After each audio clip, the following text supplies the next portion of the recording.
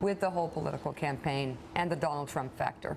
I said it on Wednesday or Thursday. The world's upside down. The political world is upside down. And you have Donald Trump, who is sort of this Mad Hatter of American politics. But here's the catch. He may be mad, but he's driving everybody else in this process mad too, or at least driving them wildly off their game in a way that feeds right into his strengths.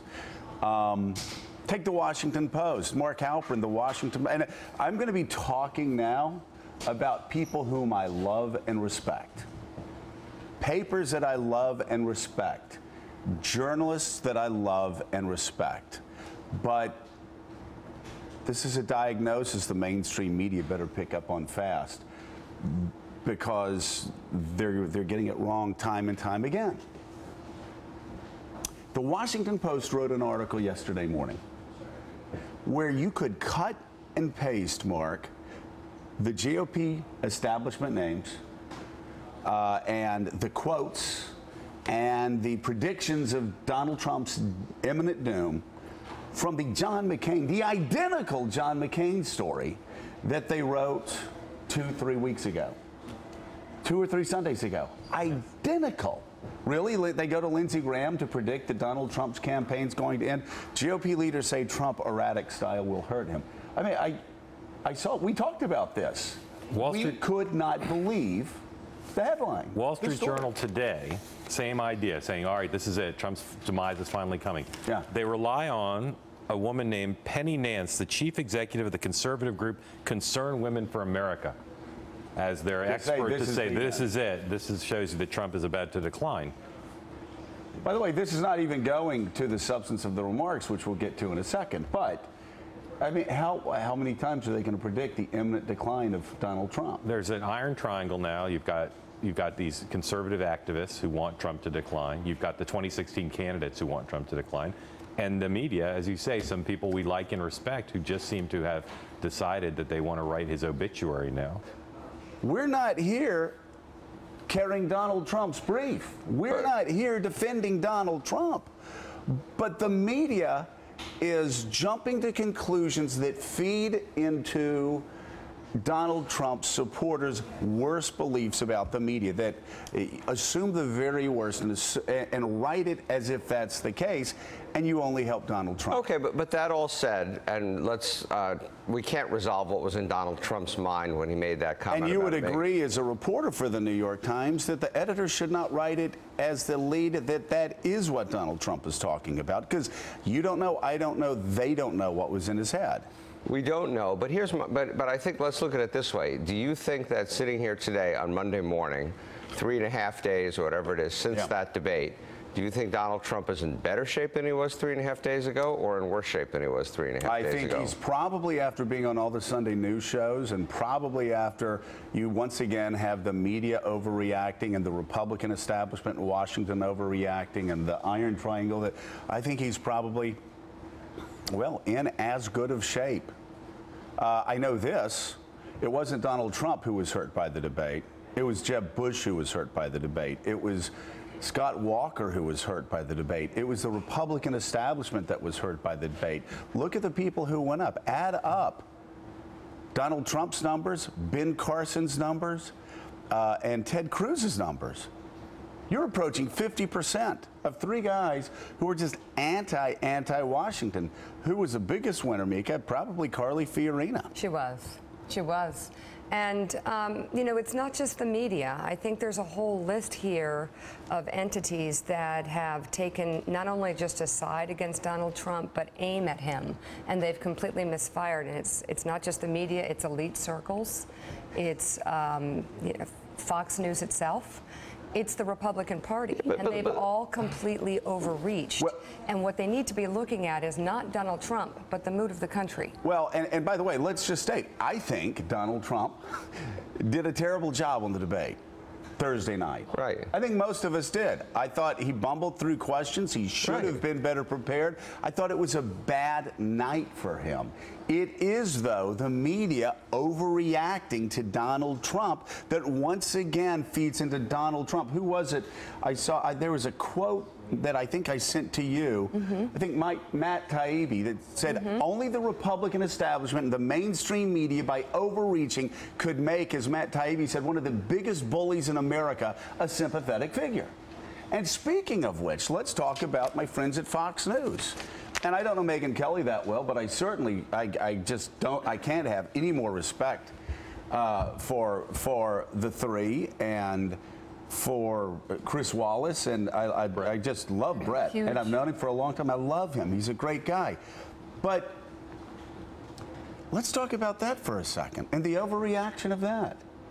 That, you know, Reince Priebus had decided to ban networks, this one, and I would if I were Reince Priebus too, so I'm not knocking on. I might never give him MSNBC a Republican debate right now. Pretty soon I would. Things are changing really quickly, this network. But a year ago, never. I understand that. But the idea was to get news outlets, Mark, that would ask legitimate questions about policy instead of gotcha questions. There wasn't a single question asked of the Republican frontrunner that dealt with jobs, that dealt with Iran, that dealt with ISIS, that dealt with the economy writ large, that dealt with foreign policy writ large. It was, you had three questions. The first one was, I was stunned.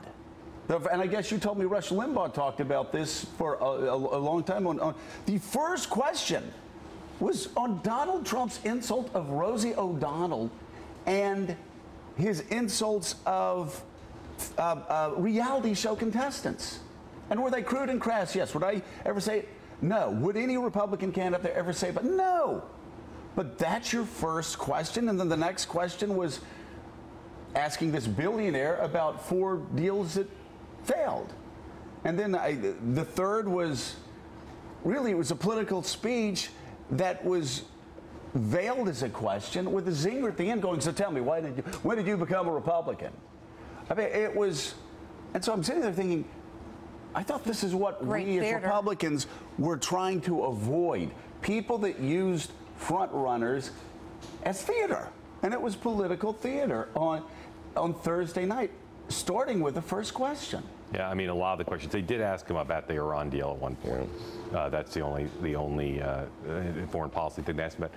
You know, a lot of people have criticized her, not just Rush Limbaugh, but for talking about the war on women and for trying to take down the frontrunner, as you said, in something of a theatrical way. He didn't handle it well, though. He could have handled it horribly. He could have handled it much better. There is somebody coming to his defense, though. Who's that? The North Korean government on their Twitter account. Do we have that, Alex? The North Koreans are, here we go. U.S. media in total disarray as venomous Fox News declares war on noted scholar Donald Trump. So there you go. So, got the North Koreans. That's a pretty strong coalition. You know, they went after him, and he didn't do all that well. But I think we all, at least you and I, agree.